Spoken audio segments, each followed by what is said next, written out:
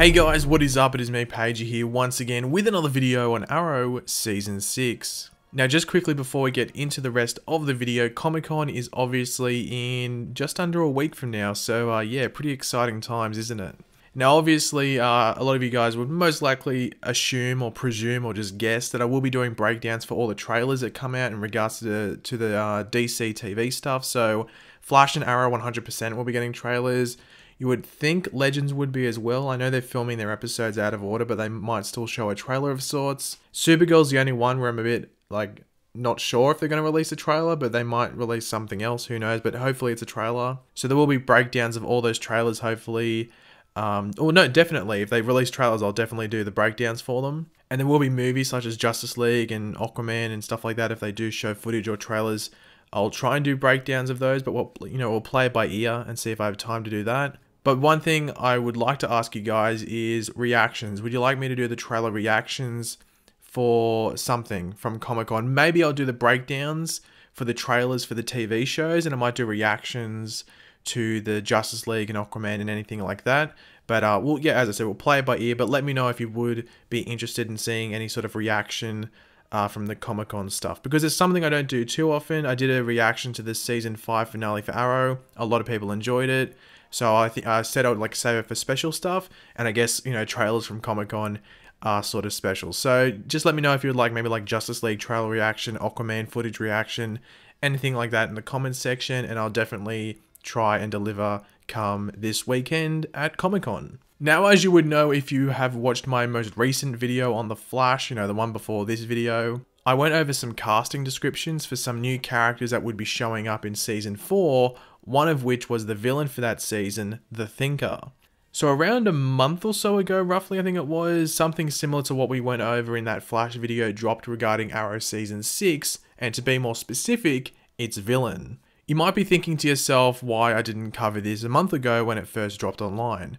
Which of course makes sense, like why didn't I go over it back then? Well, the main reason for it is down to the fact that it just looked sort of fake, but this description for this new big bad for Arrow Season 6 is in the same style as the Flash casting descriptions I went over yesterday. So even though this isn't 100% confirmation, it is more likely to be true, than it is false, just due to all the Flash stuff that came out, so I thought I better go over it. So I will go over the casting description and then go over how they could play it into the history of the show, as well as the current setting of Season 6, and then go over their comic book history as well. So let's jump into it.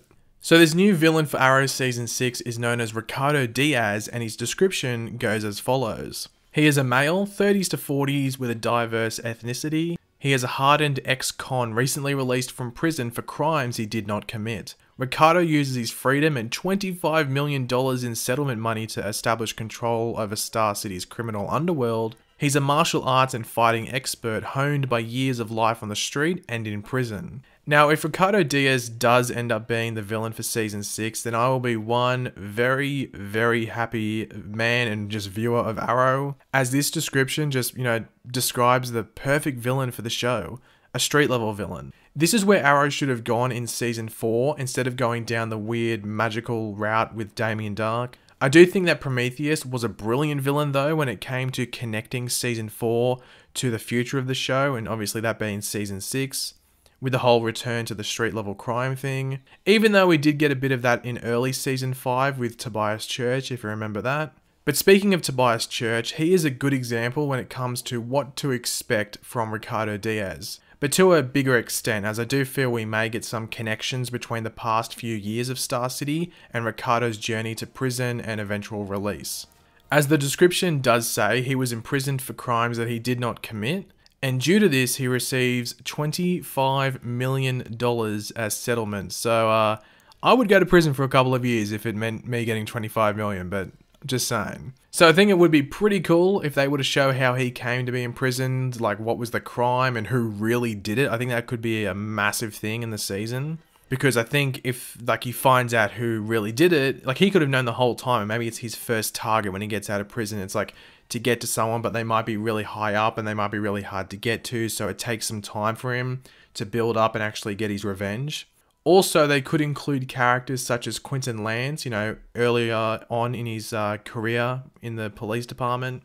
And even possibly even like Earth 1 Laurel in flashbacks, as they could have been a part of his journey to prison, depending on when he went to prison. Like, he is in his 30s and 40s, so he might have gone to prison in like his early 20s, which would, you know, cut Laurel out of the picture. But if, say, he only went to prison maybe like 1 or 2 years before Oliver came back from the island, Laurel could have been in like the legal system then, and she might have helped with his incarceration and his actual imprisonment. So that could be something pretty cool to actually bring Earth 1 Laurel back into the picture, even if it's only for a tiny bit. And even in the present day of Arrow Season 6, they could have Oliver face off a lot with Ricardo Diaz as not the Green Arrow, but as Mayor Queen. And even though we did see some of that in Season 5, that was really only after Adrian Chase was revealed as Prometheus. That's really where Oliver was more as the Mayor than he was in running around in the hood as the Green Arrow. Ricardo Diaz could be, you know, obviously controlling the underground, but also be targeting the higher-ups in Star City and getting payback on whatever corrupt things led to him getting wrongfully imprisoned. They do need to still keep the whole mayor side of Oliver's life relevant to the show, just because it was relevant to the plot in Season 5, especially in that back half because of all the Adrian Chase stuff. That doesn't mean it should be any less of a focus come Season 6, so I think Ricardo trying to get that payback or revenge on the higher-ups would be a pretty damn solid way to involve Oliver as mayor again. Now, the one thing I most likely should have mentioned earlier on in the video, but I didn't, I did want to leave it until now, is the other name that Ricardo Diaz is known by in the comics, and that is Richard Dragon. Now, I have done a Richard Dragon video before, but that was all the way back before Season 5. It was actually like, I think only like maybe 2 weeks or a week after Arrow Season 4 ended, because I was annoyed at how Arrow Season 4 ended, and I was like, here's a villain you could use for Season 5, so I made a video on Richard Dragon, but it was pretty simple, so this video is going to be a bit more in-depth. Now, in the New 52 run of Green Arrow, Richard Dragon was arguably the best of the villains that Green Arrow had to take on. I personally think that Green Arrow had one of the stronger runs in the New 52, apart from like 1 or 2 of the volumes. Like, a lot of the other comics were a bit average, apart from maybe Batman and one other, so maybe Justice League. So Green Arrow, I think, was one of the stronger ones in my opinion, anyway.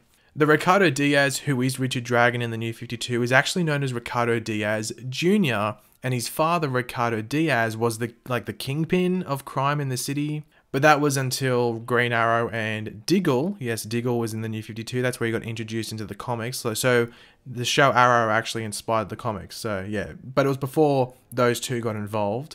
And due to this, Ricardo Diaz Jr. went off and trained with none other than the League of Assassins. And this is where he was taught by the OG Richard Dragon. So this is where he learned all of his martial arts skills. However, Richard ended up, getting a bit mad. He really couldn't control his temper. This is one thing that the OG Richard Dragon was trying to control him and trying to teach him.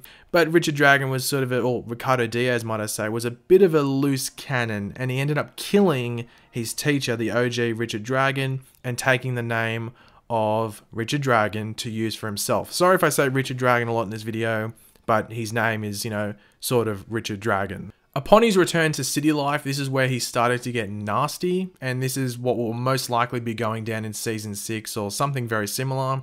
So he came back and killed all the gang leaders and took all the gangs over, controlling that criminal underground. So they could do that in Arrow Season 6, or they could just have it because he's got all this money, he just pays them off and goes, okay, I'll give you 5 million and I control your gang. But I don't know, if he knows all these martial arts skills, you think, can I save 5 million by just killing this one dude? You think he might do that, but we'll have to wait and see. Another thing that Richard Dragon did once he returned and took over the various gangs was that he actually brought together a few villains and formed a group known as the Longbow Hunters, which caused Green Arrow a bit of a headache. The Longbow Hunters had Brick, Count Vertigo, Killer Moth, and Red Dart as members. And they also had like the Clock King. He wasn't necessarily a member, he just sort of helped them. If I had to think up like a mock Longbow Hunters team right now for Season 6, I would most likely put Brick and Count Vertigo in, as they are already established in the Arrowverse. Like, one Count Vertigo has died, but that other one popped up at the beginning of Season 3, I think it was, so he's still alive, I'm pretty sure, so he can be involved along with Brick. Then I would actually include Cupid, because why not? She's already existing in the universe, I think she would fit in. And then I would actually have one new villain, most likely introduced earlier on in the season of Season 6, and, Richard Dragon notices her or something, or notices him or her or something, and brings them into the fold with the Longbow Hunters. We have had the Clock King once again introduced into the Arrowverse. He's appeared on Arrow and Flash, so he could be involved. I don't know. He does exist in the universe, so he was in the comics, so maybe they can put him in the show.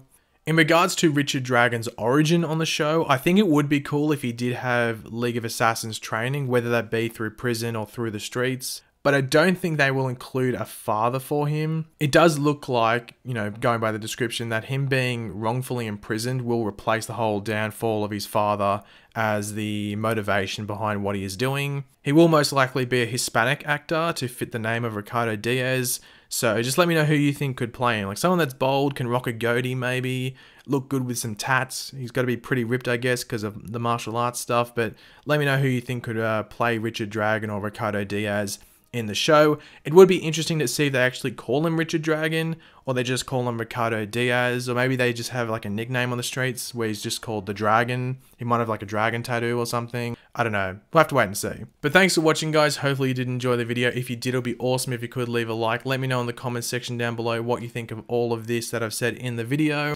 And as I said, do let me know about all that Comic-Con stuff. Would you like some reactions to like the movie trailers and stuff like that? And just other stuff that I wouldn't necessarily do, like trailer breakdowns on and stuff like that. So just let me know in the comments.